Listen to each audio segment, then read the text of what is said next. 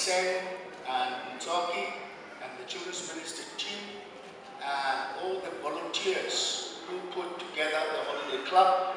And the attendance was great, and the lives of our children were impacted during the week. And we want to thank you, as Ebenzile has done, those who came on board when you were requested to give some donations. It was great. Thank you very much. May God richly bless you. Right, this is the last Sunday of June. Our June series was to another dimension of purpose, but also we know in South Africa this month is Youth Month. So throughout the week we were challenged about our purpose, and also we preached from Genesis 37 from verse 5, a young man, Joseph, who had a dream from God. Right, so throughout this month we were challenged. I believe in your connect groups also the theme of purpose was discussed. These guys are going to play a very short video clip, and by that we are saying, even if your parents did not plan you, but God has a purpose for your life. Watch the video clip.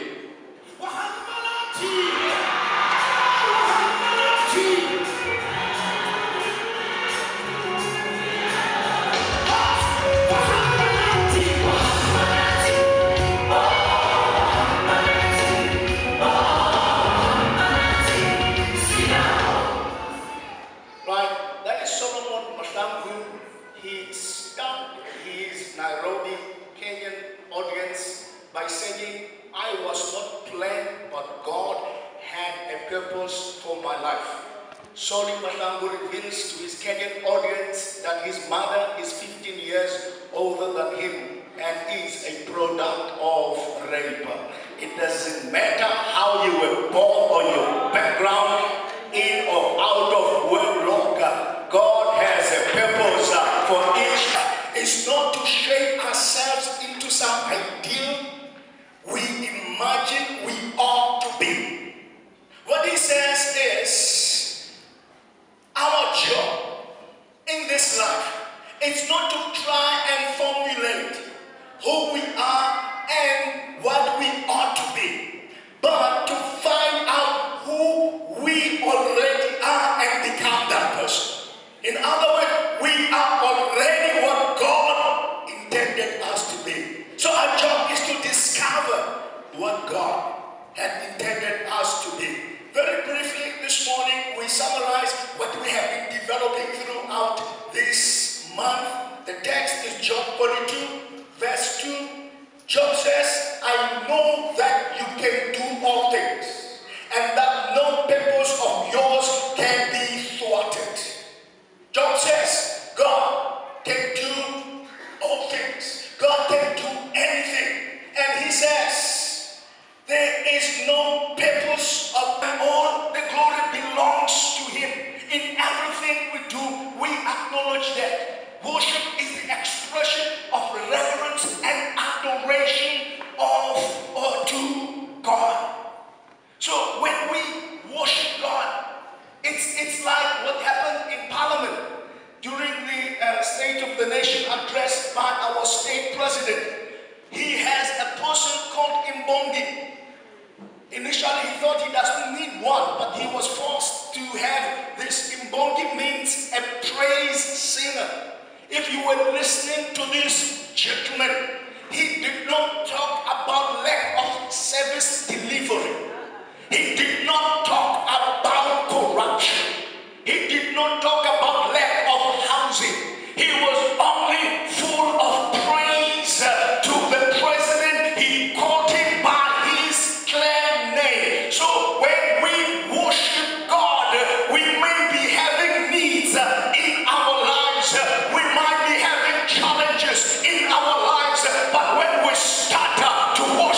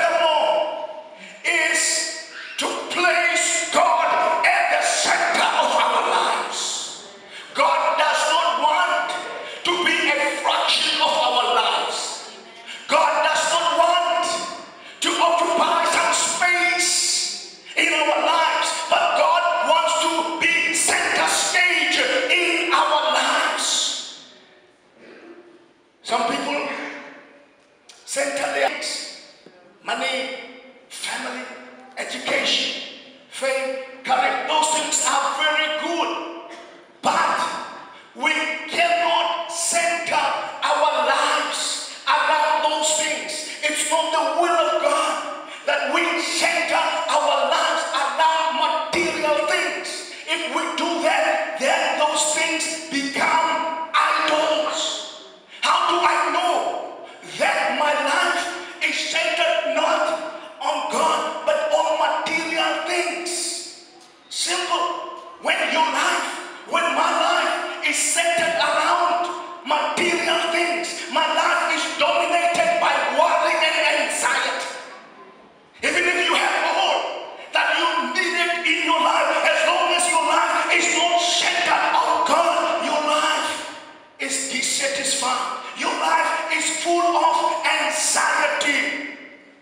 But when we put God at the center of our lives, as Paul says in Philippians 4 verse 6 and 7 in the Message Bible, don't fret or worry. Instead of worrying, pray.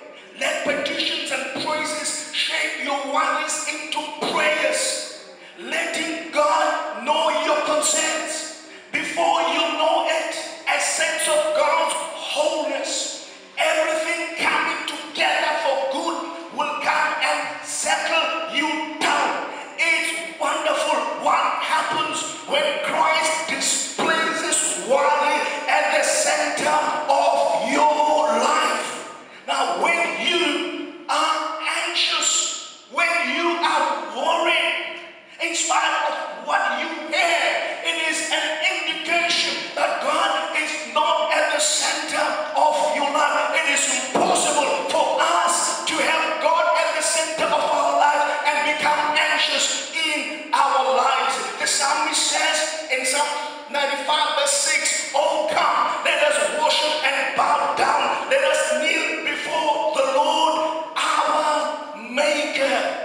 In other words, when we worship God, we express an unwavering faith towards Him. Let's see how the people of God worship God. Abraham worshiped even though he was about to lose his son Isaac.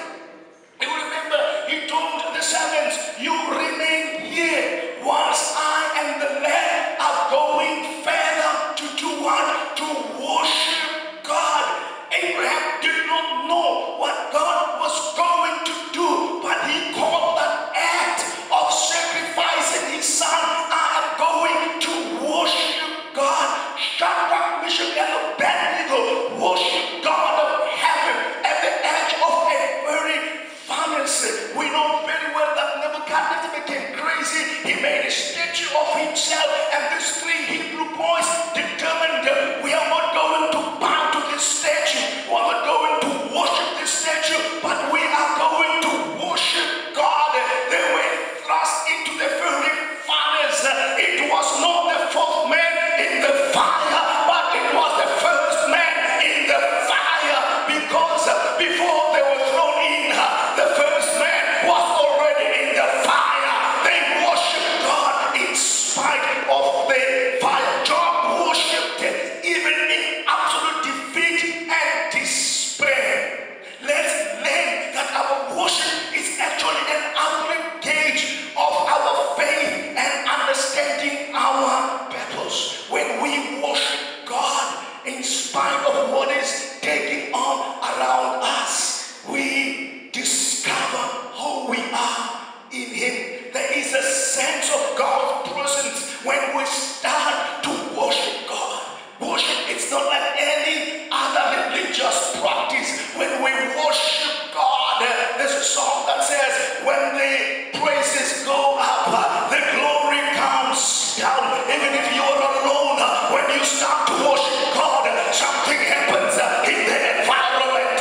Your place, your room is full of the presence of God. Learn to worship God. It's not only this 5-10 minutes we spend here in church when we worship God, but we need to put God at the center of your life. The second propeller of purpose is get plugged to God's family. In other words, fellowship. The local church, it's the expression of the family of God. Get plugged to the local church. The Bible uses various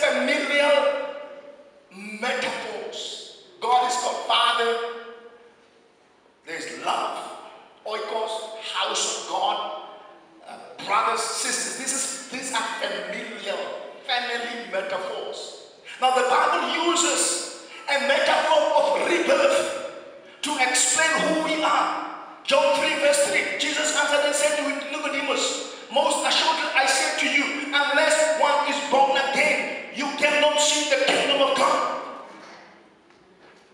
Now, Jesus uses the metaphor of rebirth. Nicodemus was confused. I'm an elderly man. How can I go back? And he says, unless you are born from above, you cannot inherit the kingdom of God. Now, once you are born in the kingdom of God, just like when a baby is born, they cannot survive by themselves. They are plugged into the human family. Now, you cannot survive as a Christian. Your purposes cannot be realized if you are a loner, if you are not plugged into the family of God. Now, by plugged, I don't mean coming to church, sitting, praise, worship, listen to the word and go, but be actively plugged in the name of Jesus. You were not meant to be a religious person. You were not meant to be a church-goer, but you were meant to get plugged to the local church. For the local church is not an organization, it is an organism. There is life when we come together and praise and worship God. Get plugged. What's our vision as Cornerstone? We are a cell-based church, celebrating Christ, growing and multiplying as one reaches one in our community and beyond. In other words, we are plugged into the life of the local church, but also we are saying, get plugged to the Connect group. Now, these are some of our Connect groups. For instance, in Ferry Glen, Pretoria East, Oliver and Ruth are our leaders.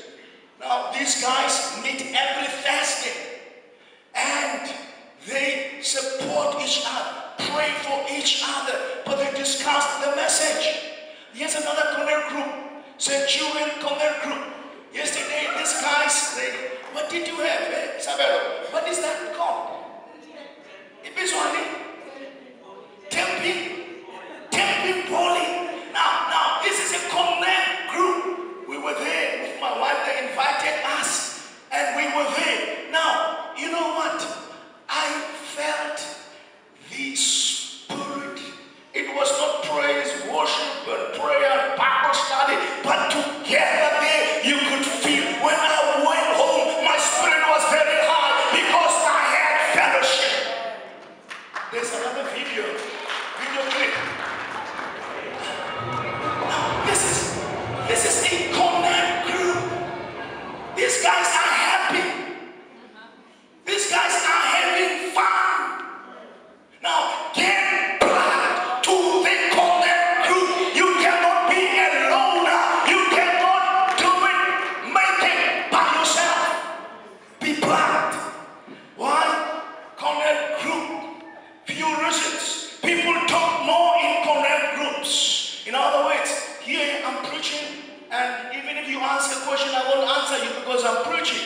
But at the Connect group, Eric Alice and Oliver Root, they will answer you. So people talk in Connect groups. They realize that others have similar challenges. I'm not alone here. We are together. There are gifts and talents that are exercised in Connect groups. I also attended on Thursday the Ferry Glen Connect group. 2 ladies sang solos. They normally don't sing. Maybe you guys won't audition them. Their talents were actualized in these Connect groups. They encourage each other in faith. They grow. We are accountable. We pray for one another. These guys are likely to practice the Sunday message. Friendship start and develop. Be plugged to the local church. Be plugged to a Connect group. Lastly, discipleship enhances purpose. Cultivate spiritual maturity. This is an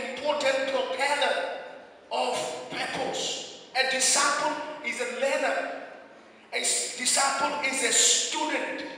Learn from Jesus. As John Maxwell says, the first thing is to discover yourself. The second thing is to just give yourself.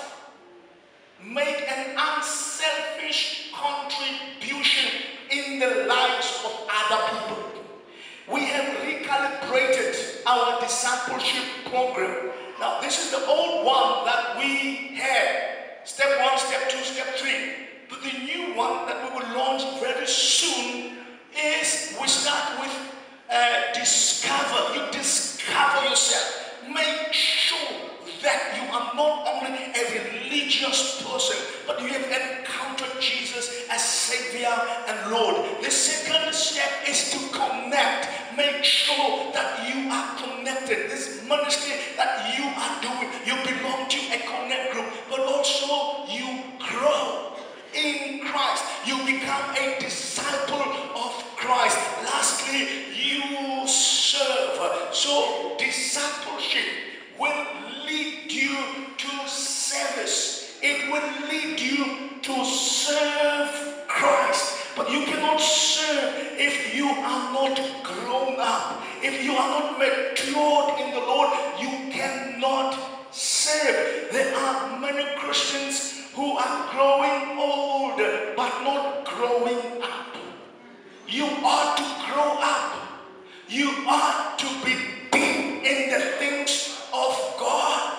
Yes, you can grow in width, but you must grow in depth as well. I was giving a lecture, University of Radboud, Nijmegen in Holland, the Netherlands.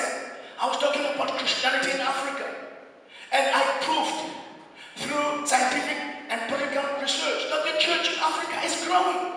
And the church in North America and Europe is plateauing or declining. You can't find statistics, you can't find scientific and political research that the church is growing. But these students asked me that if the church is growing in Africa, why are you guys still exporting booze?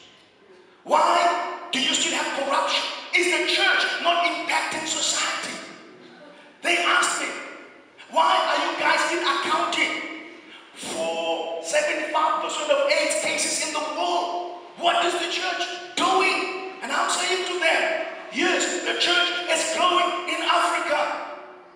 It is growing in width.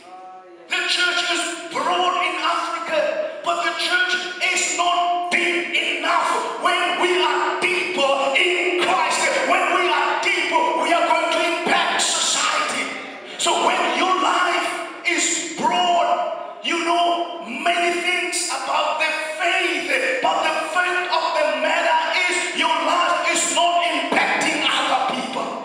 It is when your life is deep in Christ that you are going to impact other people, those around you. So discipleship is a very important propeller of God's purpose. The simplest way to put it is that you should be a witness of Jesus. You should be able to witness by deed and by word. You must be an audio-visual Christian. You witness by who you are, what people see in you, but also you witness by telling people about the love of Christ. Now when you go to a court of law, there are people who are learned, people who are educated. Advocate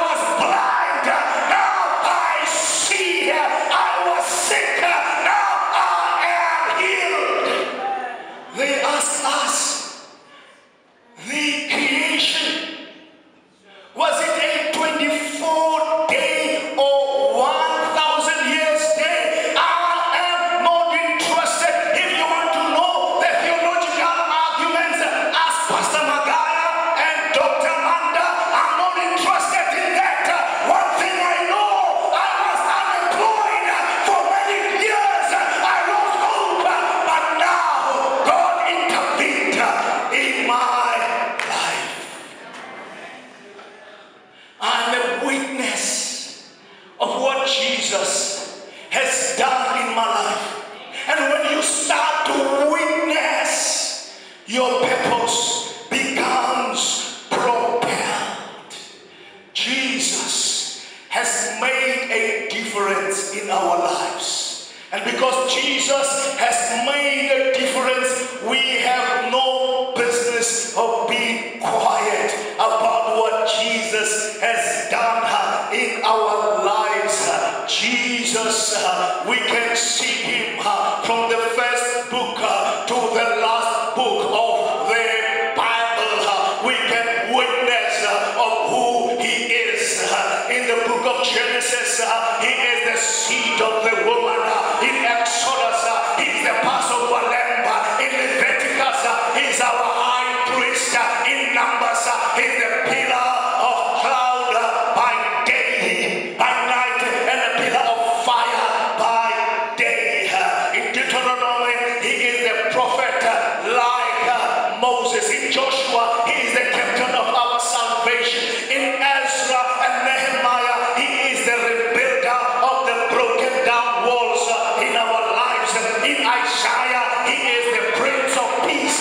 In Daniel, he is the first man in the fire. In Joel, he is the baptizer in the Holy Spirit. In Matthew, he is our Messiah. In Mark, he is our wonder worker. In Galatians, he is our redeemer from the curse of the law. In Philippians, he is the God who supplies our needs according to his riches in glory in Christ Jesus. In Philemon, he is a friend that sticketh closer than a brother. In Judah, 10,000 of his saints. In Revelation, he is the King of Kings. He is the Lord of Lords. I will witness of his goodness because he has done greater in my life. Let's stand up. We're going to sing a song and we're going to pray together. We thank you, Jesus, for your presence in this place. Thank you, Lord. Blessed be the name of Jesus.